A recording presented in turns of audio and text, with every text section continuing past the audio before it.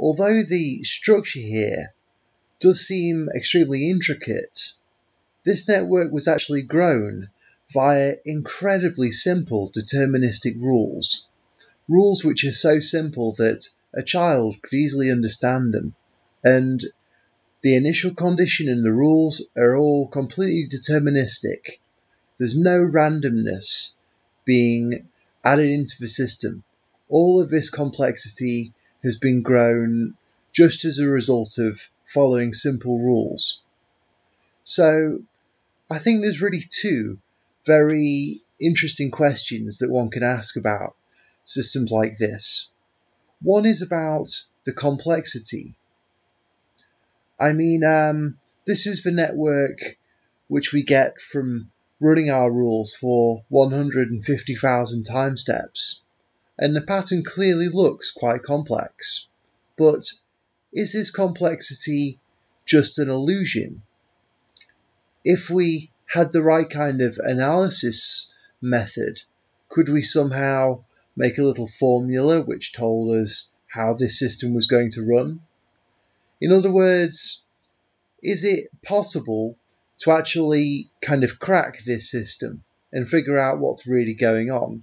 Or will the system remain shrouded in mystery like many systems such as the prime numbers have for a long time? So that's one question. Another question is, what are the large scale kind of laws or tendencies behind this kind of network growth? I mean, clearly this is not a completely random looking network. We see these little structures, similar motifs appearing in different places. So do we get large scale behavior of a certain type? Does the network cluster in into particular structures? What's going on? Okay, so the network was generated by starting with a cube and then using these four little rewrite operations shown at the top here. And so essentially what happens is that we have this, what I call the writer, which is signified by a black vertex, and on any time step the writer looks at its surroundings and then it applies one of these four different rewrite rules shown at the top, depending on its surroundings. So, for example, if there are no edges linking its neighbours, then it applies the first rule. If there's a red edge linking its neighbours, then it applies the second rule. I'll explain the details in the comments section. But as you can see, it's a completely deterministic process, and just by starting from our little initial cube, you can see that this immensely complex structure is being spun out. Now, the edges are red, blue, and green, and that's so that the writer can kind of orient themselves so that we can run the system deterministically in a simple way. So, in other words, we kind of added the edge colours so that we could make a sort of a system that could grow a complex network using very simple rules. But it's just remarkable how by just starting from a little cube and just by following these four little rewrite operations, we can get this massively complex network generated. I mean, this movie just shows what happens over the first 300 time steps, but you just saw the result of what happens after 100,000 time steps. Well, here's the network we get after we run the system for 10,000 time steps. Okay, so you can see that it's fairly complex. I shall rotate it around a bit. You can probably see that there's several similar kinds of motifs and things occurring. But on the whole, it really seems difficult to extrapolate a pattern from one part of the network to another. There seem to be these large kind of cycles which seem to be surrounded by smaller cycles. So there does seem to be a kind of almost like fractal aspect to this. But on the other hand, there also does seem to be extremely densely ramified parts of the network. So it seems difficult to make any kind of general statements about what's going on. Anyway, we can look at some statistics to try and get some more concrete idea about whether the pattern produced by this simple rule is really complicated or whether there is some hidden order. I mean, obviously, this network grows over time, so a fairly simple kind of measure would be how many vertices are there on a given time step. Well, here's a plot for the first 10,000 time steps, showing the number of vertices, and at this scale, it looks like a perfectly straight line. Now, if you look closer, you'll see that it's not actually a perfectly straight line, as we shall see. So let's try and fit a curve to these points here, which show the number of vertices in our growing network on different time steps. Well, this is the best fit curve roughly. It's if the x-axis is denoted by t for time, then there should be about 13.6 plus 1.5 times t vertices on time step t. That's what this red line here, this is like a best fit curve. But it's not an exact fit with the data. And so if we actually look at the kind of error, then we see something very interesting. So this is a plot of the actual value of the number of vertices, take away the predicted value according to that curve, and you can see that this is a remarkably complicated looking function. Is there any sort of order here? I'm just looking. There hardly even seems to be repeating parts. Usually if you look at a curve like this, you can see places where similar kinds of patterns reoccur, but that doesn't even seem to be happening here. It looks like the kind of error between our straight line fit and the reality is extremely complex. Okay then, so another way to measure the complexity of a system is to see how complex the way that the writer moves around is.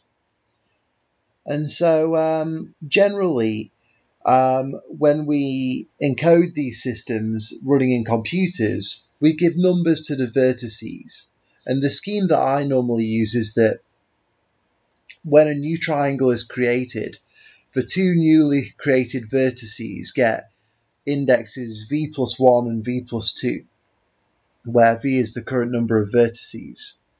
So since all our vertices are numbered, we can then keep track of what number the writer has over time.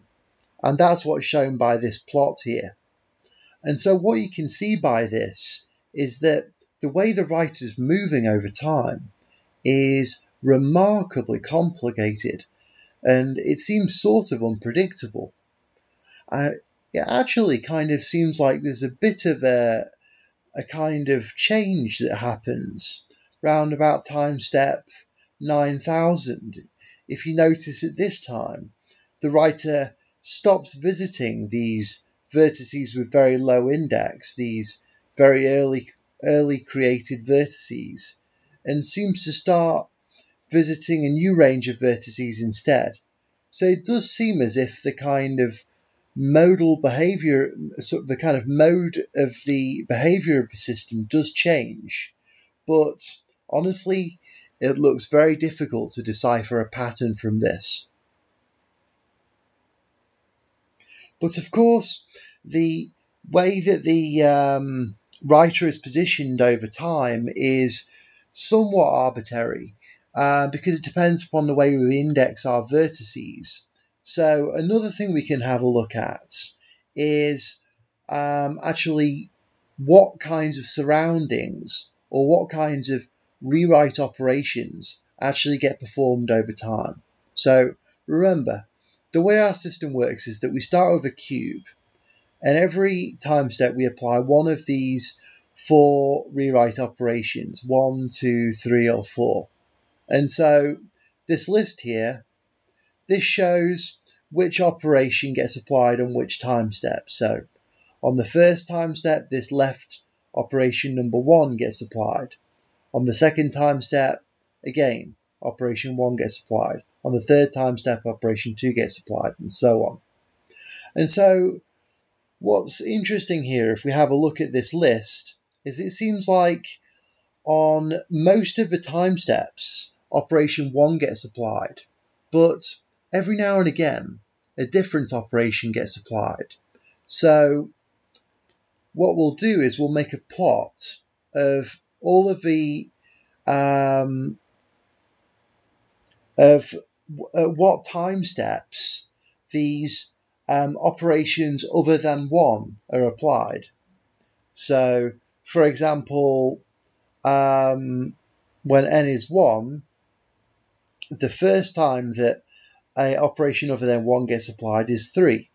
When n is 2, the second time an operation other than 1 is applied is 5, and so on.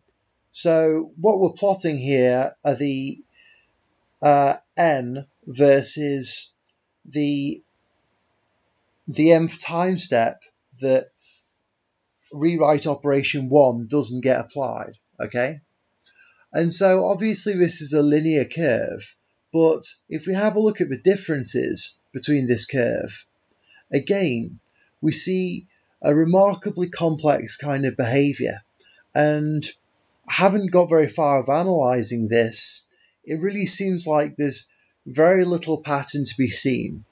There are statistical things which are occurring, but it really does seem as if, in some sense, this system is just highly complex.